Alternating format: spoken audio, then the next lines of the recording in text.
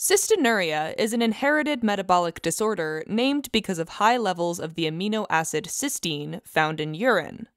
The chemically similar amino acids arginine, lysine, and ornithine are also found in high levels. The kidneys are two bean-shaped organs in the body that filter out waste products and excess water from blood to produce urine. Typically, amino acids are recovered from urine and reabsorbed into the blood by the kidneys. But in cystinuria, impaired reabsorption of cystine, arginine, lysine, and ornithine leads to excessive amounts in urine. At high concentration, cystine clumps together to form crystals and stones, also called calculi. These can be found along the urinary tract, including the kidneys, ureters, and urinary bladder.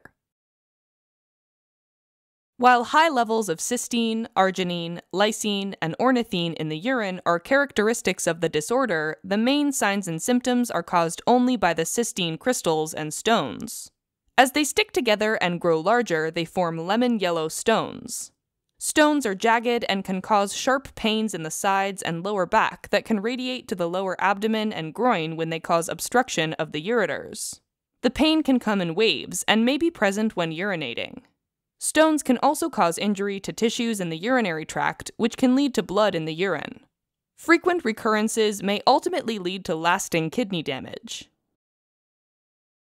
Depending on their size, stones may obstruct the urinary tract and slow or stop the flow of urine. This can lead to additional complications, like urinary tract infections. Some individuals won't form stones, but others typically begin having these symptoms between 10 and 30 years old. With a normal pH of urine, high levels of arginine, lysine, and ornithine can be excreted in massive amounts without additional complications. But high levels of cystine are not as soluble and need urine with a higher pH to completely dissolve. Undissolved cystine clumps together to form crystals and stones.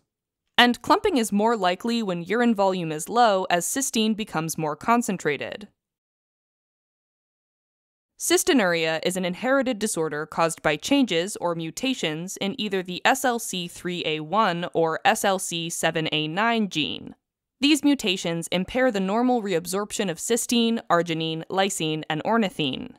Cystinuria is an autosomal recessive disorder, which means an individual needs to inherit a mutated copy of the SLC3A1 or SLC7A9 gene from each parent to be affected.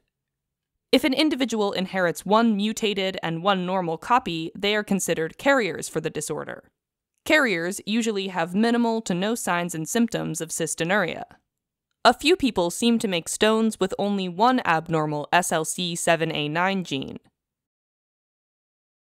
A diagnosis is typically made based on finding stones in an individual's urinary tract that are made completely of cystine. So, individuals who develop stones are usually screened for cystinuria. Genetic testing for mutations in the SLC3A1 and SLC7A9 genes is available at medical centers that specialize in kidney stone disease, but is not necessary to confirm the diagnosis. Treatment is based on stone prevention by lowering the concentration of cystine. Dietary modifications, like restricting the intake of salt and animal proteins, can help reduce the amount of cystine in urine. Drinking large amounts of fluid throughout the day can minimize clumping. Restricting animal protein intake also makes the urine more alkaline, helping to dissolve cystine.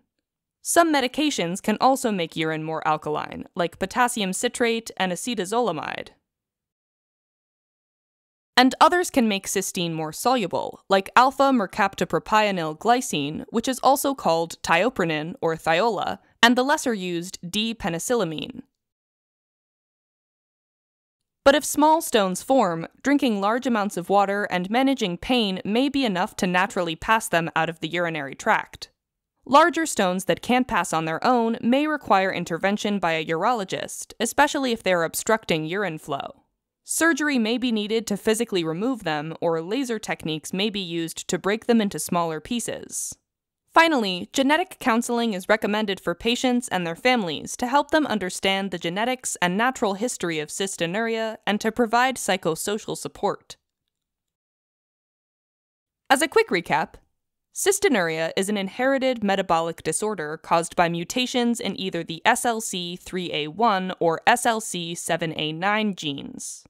Impaired reabsorption of cystine, arginine, lysine, and ornithine lead to their high levels in the urine. Throughout the urinary tract, undissolved cystine can clump together and form crystals and stones. These cause the main signs and symptoms of the disorder. Diagnosis is based on confirmed 100% cystine stones in urine, and treatment mostly focuses on stone prevention by lowering the concentration of cystine, increasing its solubility by increasing urine pH, and using drugs like tioprenin to keep cystine soluble.